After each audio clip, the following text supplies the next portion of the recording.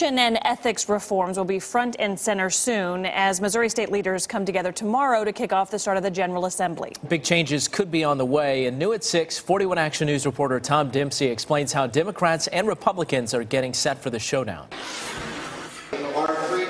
This year, the culture of politicians is under fire. Ethics reform is in the spotlight for the Missouri General Assembly, months after 2 state lawmakers resigned. One for having a relationship with a young intern, the other for sexual harassment allegations. Mark Anthony Jones is the chair of the Jackson County Republican Committee.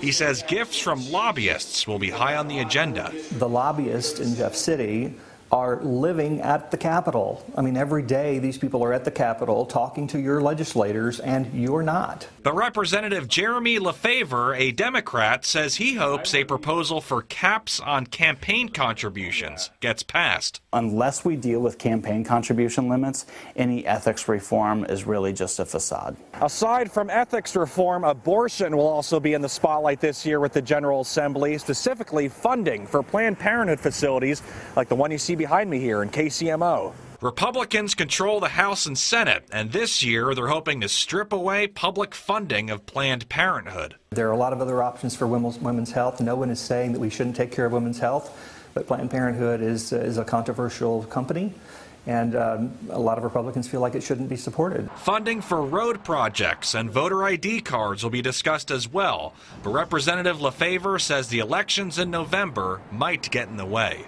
It's a year when there will be a lot more rhetoric and a lot more talk than there will be action. Tom Dempsey, 41 Action News.